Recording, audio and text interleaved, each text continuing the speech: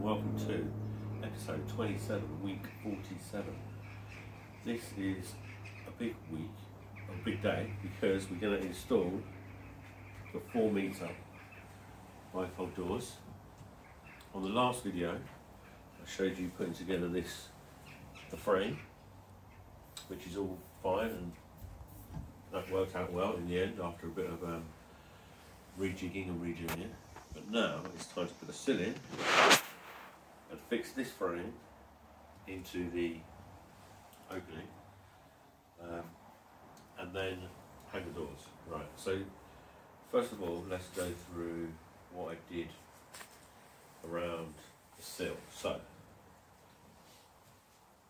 what I've done and marked on the floor, I've just gone through anywhere there's a bolt on the outside or a screw, I've put a red line just to make sure I don't go into those when I fix the sill down into the flooring. So that's an off-cut of the sill, so that's going to go there. And what I don't want to do is hit a screw. So I've just marked a red line to say those are the screws. Done it all the way along. Then I've marked a green line starting 10 in every 600 for the sill and marked it with a C. Next to it I've marked an F because that's where I'm going to screw through the frame into the floor. What I've also done is just underneath this floor are the floor joists, okay? And I want to make sure that when I screw through the sill and the frame, I'm screwing into the wood underneath and not just through the flooring into the insulation. So I've just lined up 2 bits of timber there, and then I know that that is the middle of the timber that's underneath, and my sill will be going through into the middle of the timber. If I had it too far in, it would go through and miss the timber, or if I had it here, it might go through into the crack, which I don't really want. So I've marked where that is, and I know I want my sill to line up here. What else? Oh yeah. So then, the next part is around making sure this is all level. And for those of you who watch Oakwood Garden Rooms, you'll see this is exactly what Liam does in Oakwood Garden Rooms. So thanks, Liam, for this. I've basically watched your video about 50 times, and I've done exactly the same on here. So I'll take you through what it is. So basically, I've got my lace set over there. Everywhere I've marked where I'm going to attach the sill.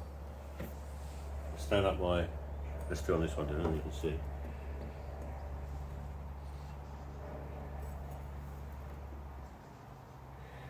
Coming that way, do it? Can you just see the line on there? So I've marked where I'm going to attach the sill, and I can see that that is 115 millimeters. And also, just to make sure you haven't got it on an angle, if you rock it backwards and forwards, you can see the lowest point it goes to is when this is standing upright. So that is 115. And then I went along and marked everywhere what the measurement was. So that was 170. So then I know I need to put a 2mm packer on there.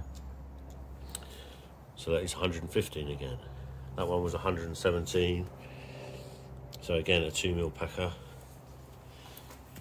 This one is 115, so no packer needed. That was 116, so a 1mm packer, and then it's again 115, and the biggest difference was 180.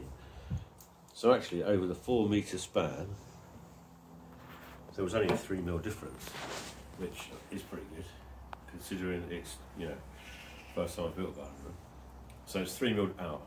But now, on the floor, I've got all the fixing points exactly level to the millimetre. All these red lines on the side here, what I've done is, again, marked where there are any screws. Because what I don't want to do is when I'm fixing the frame, go into a screw. So I've marked with the red line anywhere there's a screw. And the reason there's so many red lines is because this post is made up of 4 timbers. So that timber has a screw there. Going into that timber, there's screws here going to that timber. So that's why there's so many good lines. Then I've marked 10 from the top, 10 from the bottom, and then 600. So then my green ones are my fixing points. 1, 2, 3, 4 fixing points on the sides. I've marked at the top all the fixing points. So now it's just a case of filling this up with silicone, running silicone down here, and then fixing the sill. Oh yeah, one point to note, when the sill goes in, so I'm lining mine up with this pencil line here because I want my thermal break to be right over the middle of the timber that's underneath here. I've gone for the standard overhang here because I'm not putting any cladding on this bottom part. What I'm going to have is decking under here, so there'll be decking right up to this level, so I don't need a longer overhang here. The cedar on the edge, there'll be a reveal here, cedar cladding up to about here, and it will just run down there. But underneath here is going to be decking. If you've got cedar underneath, then you need to get the wider still, so it will tip over. Oh yeah, one important point to know. Let's go this way, to that corner.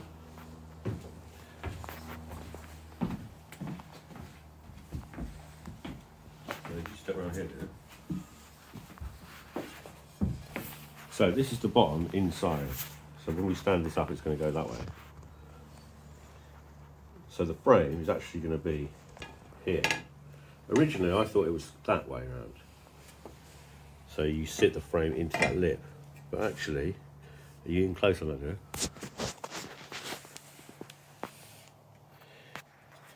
If you stand the frame there, that thermal break in the sill is not going to line up with the thermal break in the window, in the frame.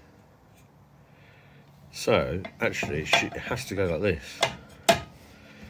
So the frame actually sits on the outside of the sill, not this way around. It sits like that. And then the thermal brakes line up. If it's that way round, the thermal brakes are off, and when you screw through that thermal brake, you're actually going to be hitting this aluminium part of the sill. So make sure it's that way round. Then the thermal brakes line up. Right, next part is, again, from open garden rooms, is to this end here. You've got the end node in. So this is the sill, so the window frame sits here. This end cap goes on there, but this sill here has in it somewhere here, these weep holes. So any water that goes down here runs through the frame. The bottom of the frame has holes in it as well. Any water that runs down here goes out the bottom of there and out the bottom of here, out the bottom there. So this sill is actually designed to capture the water. The water goes through there and run at the bottom. But what you don't want to do is running out of here. So what you need to do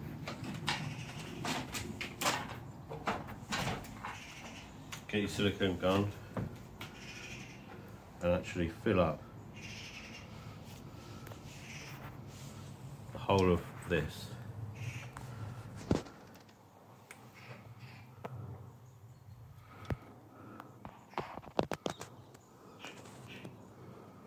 So that no water can come out. So you're basically creating like a sill on the end here. So any water that's inside isn't going to try and come out the end here. Just make sure it's full up.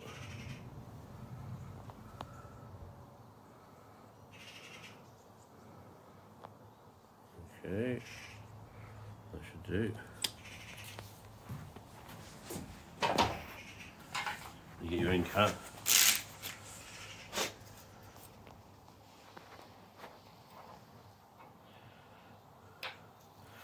Put that in.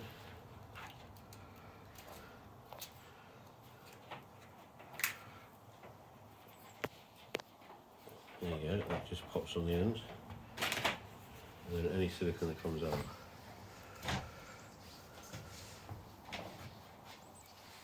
Just give it a wipe off.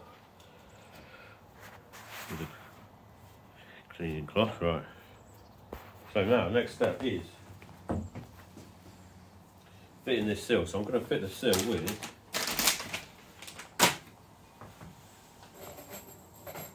these. These are 100mm screws. They're going to go through the thermal brake into those points where I've got the packets. Right, so next thing.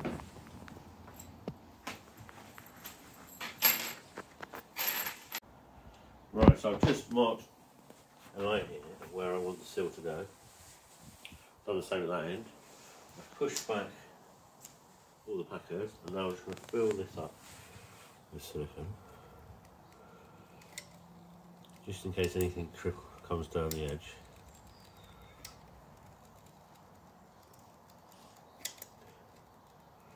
And then the sill can sit on that, and then just running a thick bead along here.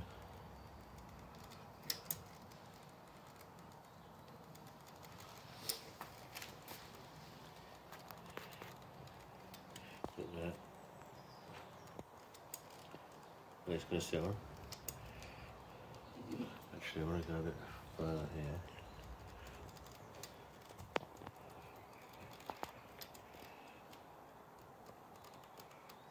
Okay, that's good.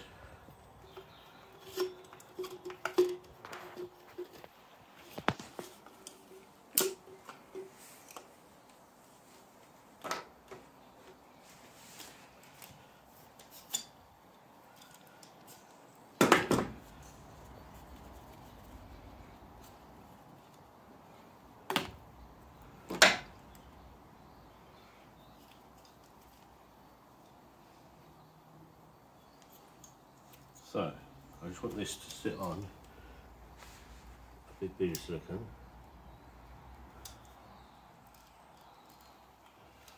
Also, one other thing I did was I varnished this edge, this front edge, and along these joins, just so any water that does get in here can't eat into this and destroy the edge of that chipboard.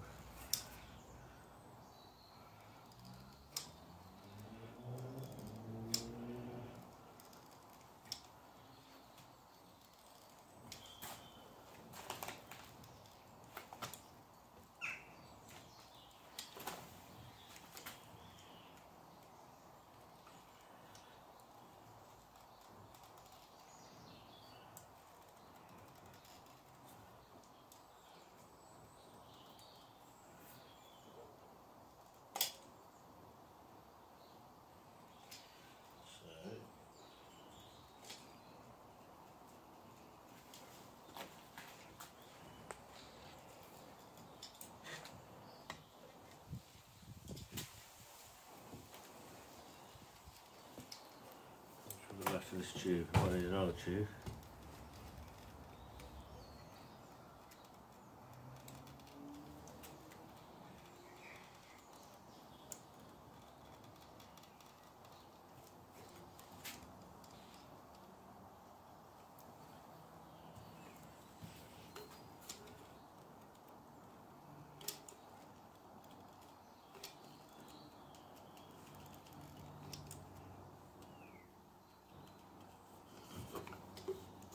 Another tube.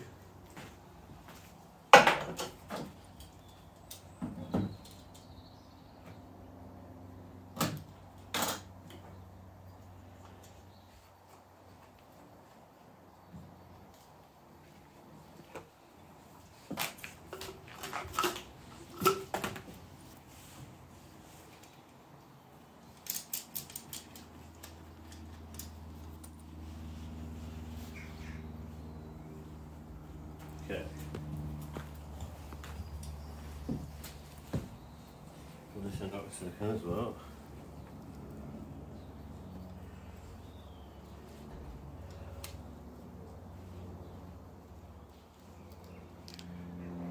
Right, what I'll do as well is, once the Cill's in, I'll fill up the edge again. Right, alright, let's finish this off.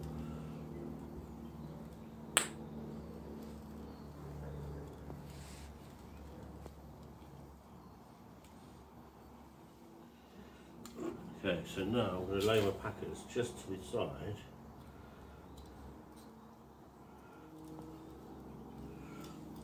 Of the Cill, where I'm going to fix through.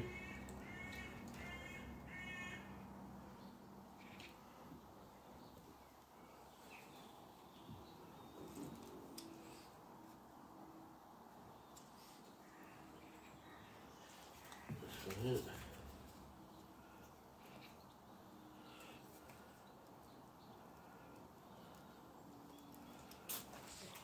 Just to the side.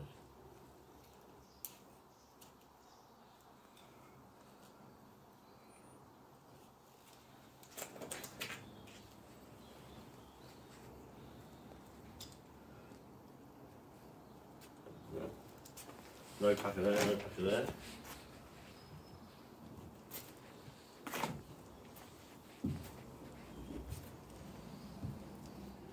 Packer here. The other side, yeah.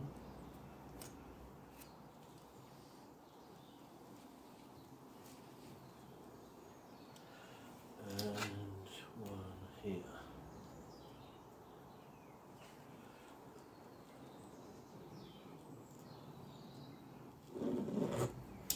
Right.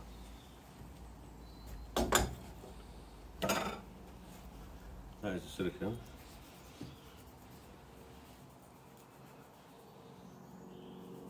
Where's that off cut?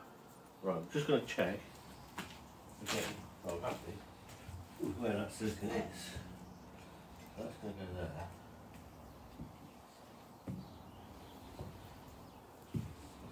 That silicone's actually going to bed under there. So what I might do is run another bead.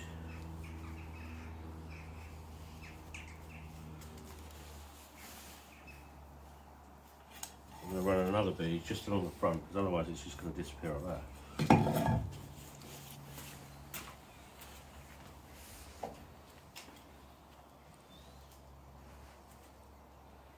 Just a smaller bead.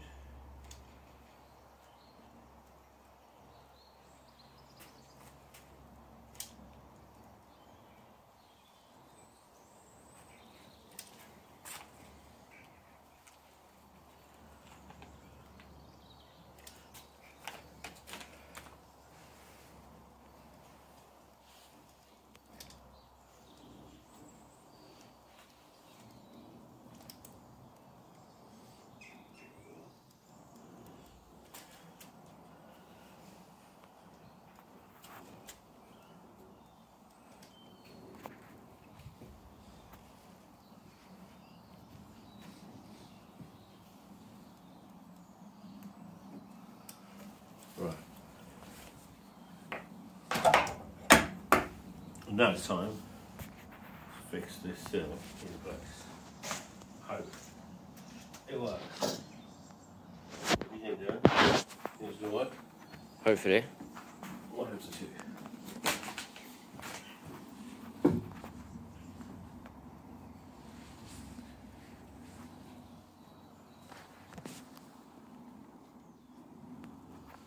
So,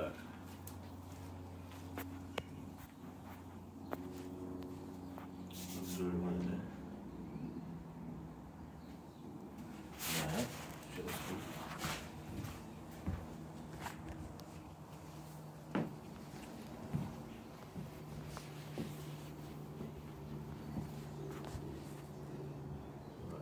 that is right there. Okay, so now, put it in.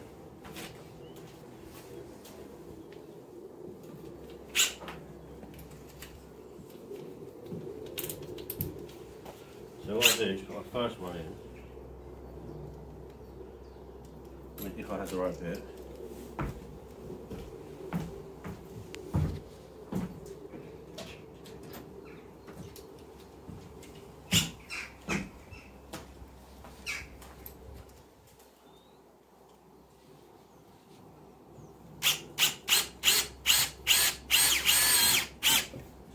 Check I've got this on. So I'll put it on 15 to start with.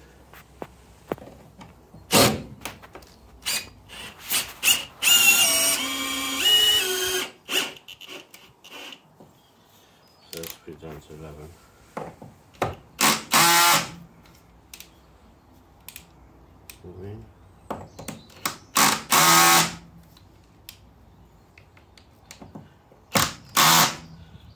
Okay, right, let's check the other end.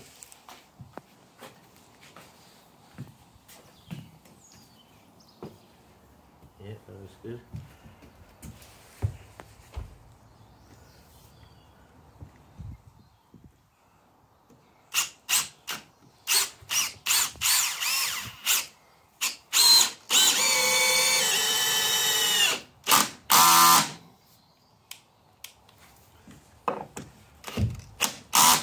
Right. That's it. Go along here.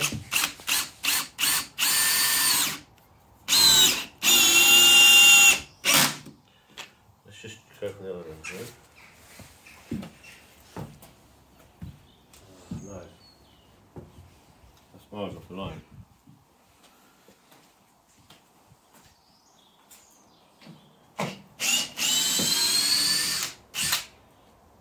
That's why it's good to check both ends.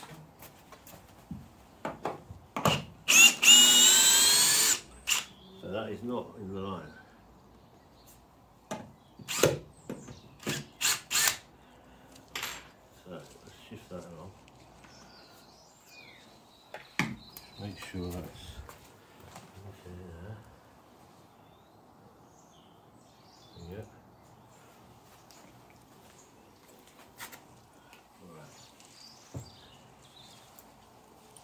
So that's in line with where I want it. Let's fix this one.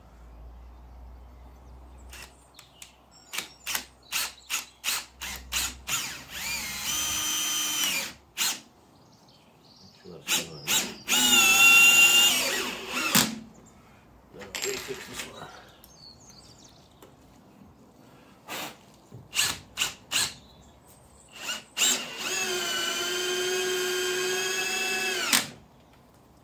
Okay, that was lucky.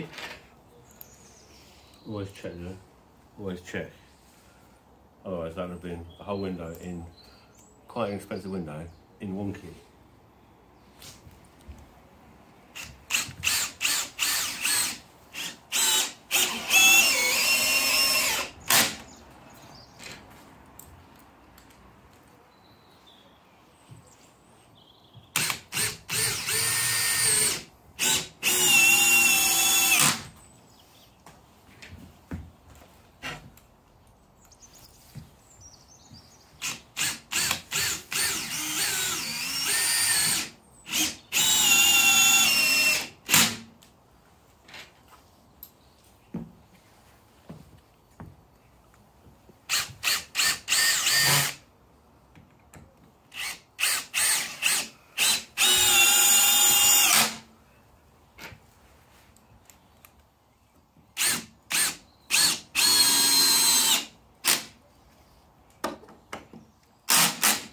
Right,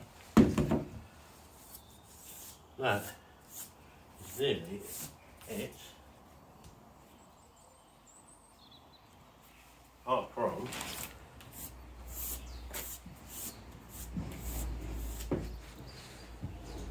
the last step,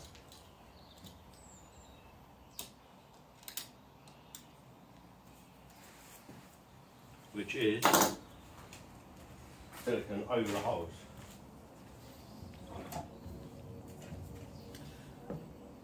So,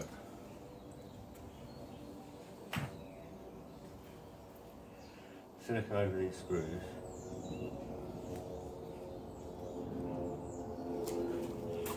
because that was not very full.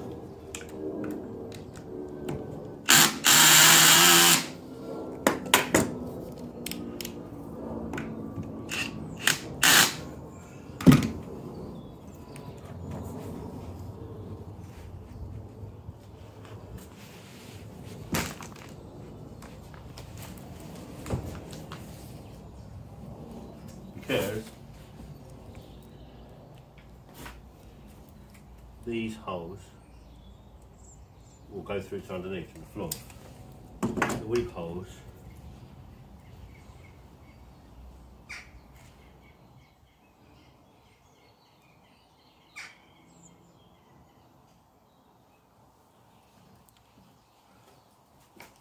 are in this front part, not in here, so you need to cover any holes you put through the thermal grate.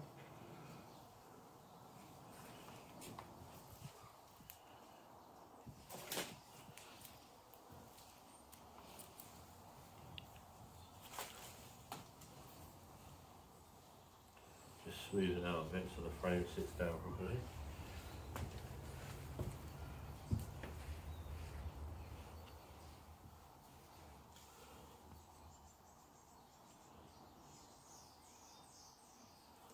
There, that is it. That's the seal in. Next step is the frame, which will be coming up shortly, probably after lunch. See you then.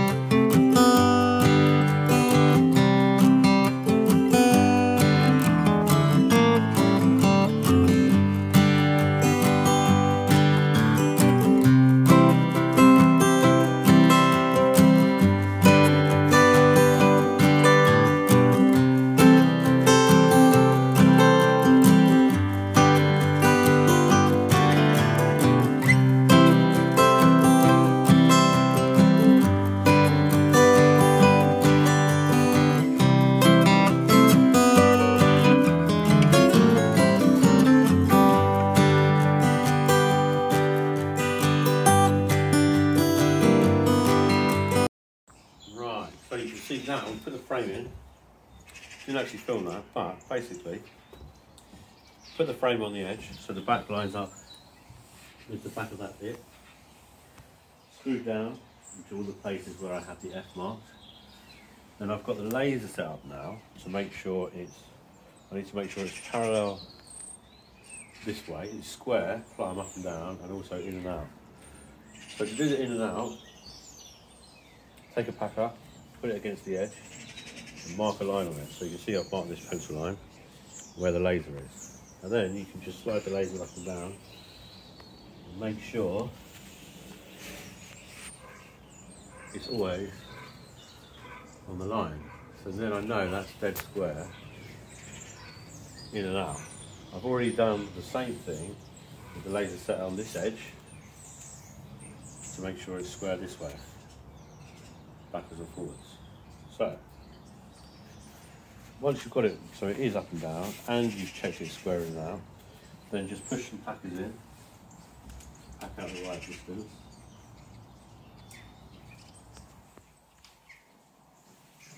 Then, the same thing as we did on the bottom.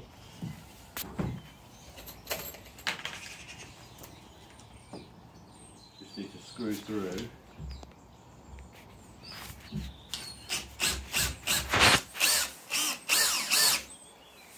the frame. Boards.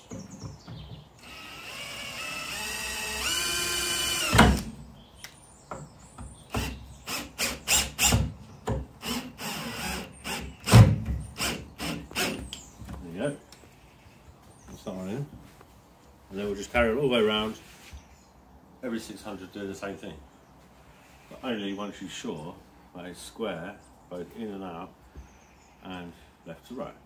Right, so we'll get this in, and then I think on the next video, hang the doors. Thanks for watching.